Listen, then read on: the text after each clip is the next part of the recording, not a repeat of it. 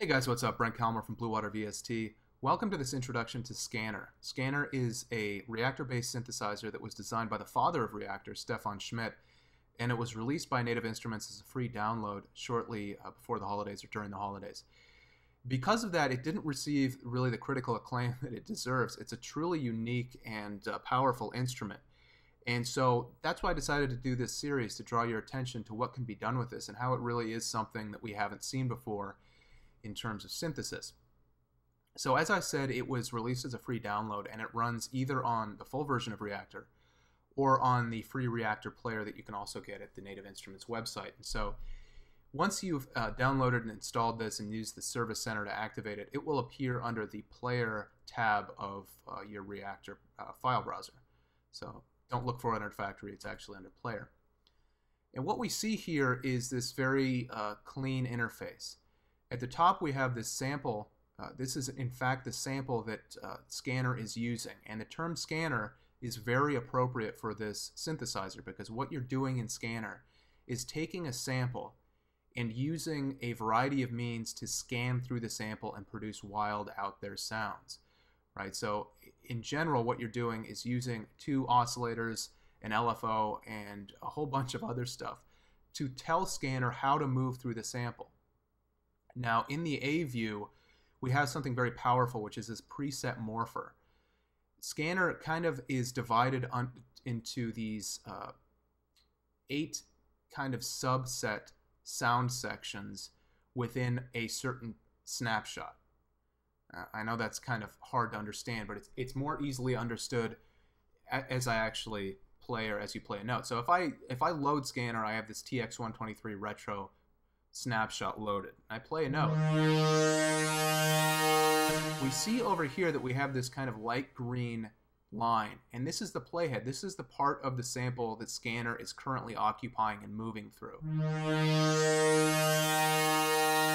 if you look closely at that, you can see it kind of wiggling back and forth, and that's because it's scanning that very thin portion of this sample based upon all of these settings that we have here and a variety of other settings that are introduced in the B panel view. We're not going to touch that for now just because it's a little overwhelming. But once we dig deeper into this, we'll go into every single parameter. So what we have is this preset Morpher. We have a single sample, but we have these eight different kind of options of how to shape and scan through that sample. And so right now I'm on 1. Now if I click on 5, this snapshot 5, or this preset 5, as I'm playing, what you're going to see is that all of these, or a number of these parameters, begin to move in real time as this snapshot moves linearly to the 5th snapshot. And you'll also see the playhead here transition over to the new point of this sample that snapshot 5 tells it to occupy. So I know that's a little mind-bending, but I'll play the note and I'll click on this, and then you'll see this in action.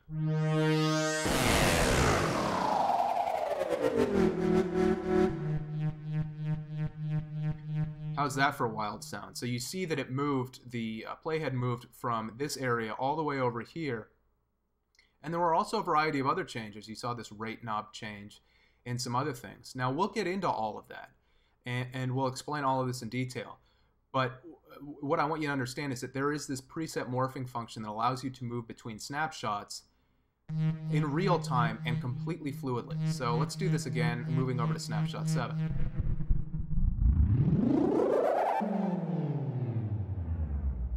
Wow, that one was kind of nice. I almost had like a Boards of Canada type vibe to it. So now what you see is that we've moved to a different place, but now you can see it's kind of dropping back to where it began.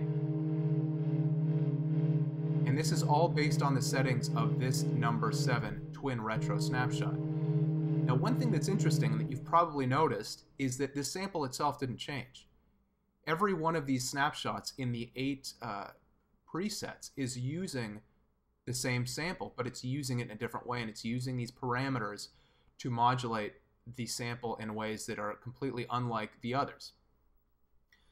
Now, this is all very, very wild, and it's very interesting, but I just want to give you a couple quick tips on getting going with this.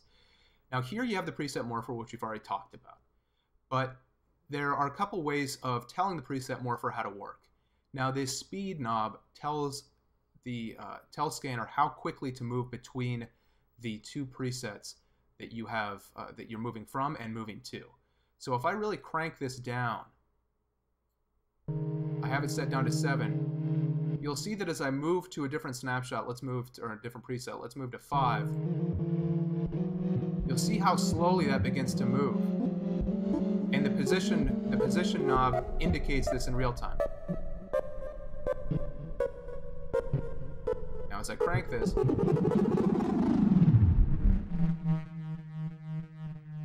you'll see that it moves much more quickly. Now the other thing that you can do is you're not limited to the individual snapshot or the individual preset positions. I'm sorry, I keep saying snapshot. This is in terms of the Reaktor terminology, these are in fact snapshots, but this is called the preset morpher, so you can understand my confusion. But you're not limited to the presets themselves in the preset morpher. You can use this position knob to actually scroll to the exact spot in between the two presets that you wish to use, right? And now, of course, this is going to move in a range between the snapshot that you've moved from and the snapshot you've moved to. If I select a different snapshot, then I can move it in that range. So you start to have a sense for the possibilities here. Even within a single sample, you have an entire universe of sound. This is what makes this so unique. Now, there are a couple other things that I want to draw your attention to before I close out this intro video. I don't want to give you too much here because it just becomes overwhelming and then it's no fun, and what's the point if it's no fun, right? So this global LFO is one of 2 LFOs that SKANNER makes available to you. And it allows you, among other things, to modulate the preset morphing by using this LFO amount knob. Now, if I crank this up, right now it's set to 0. But if I crank this up, what it's going to do is look to the LFO to tell it how to move between these 2 snapshots, which are the ones that I've most recently used. And you'll see this in action.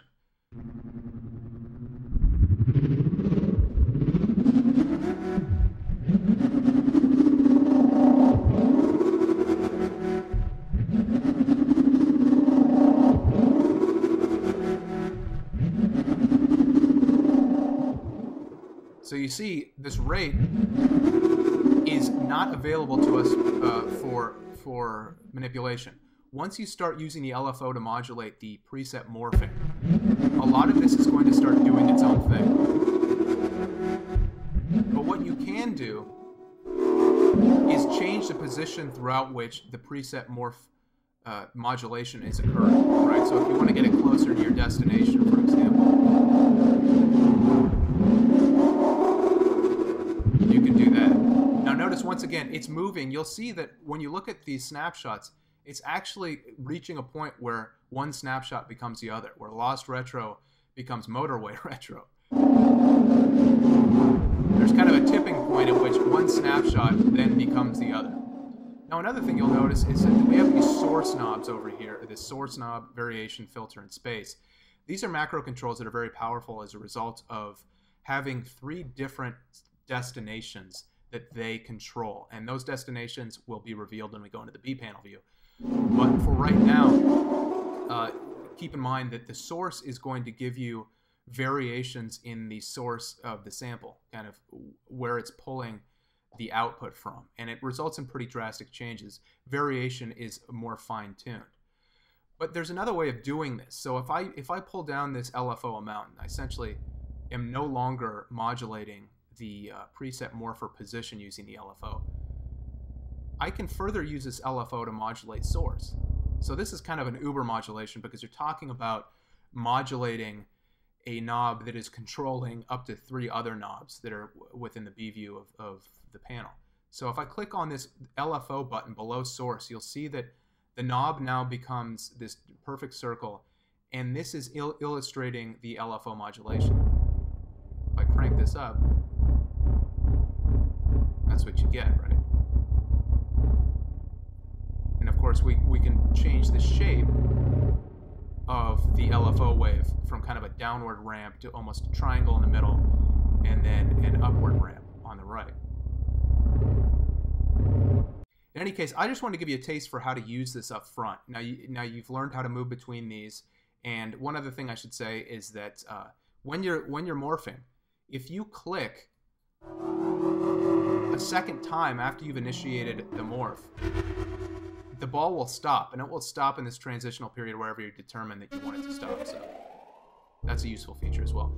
Now, in future videos, we'll fill in all the gaps here, but I want to give you a taste of what this can do and just get you going, get you interested in using this and kind of exploring what you can do. Now, of course, you can also use your own samples in the full version of Reaktor.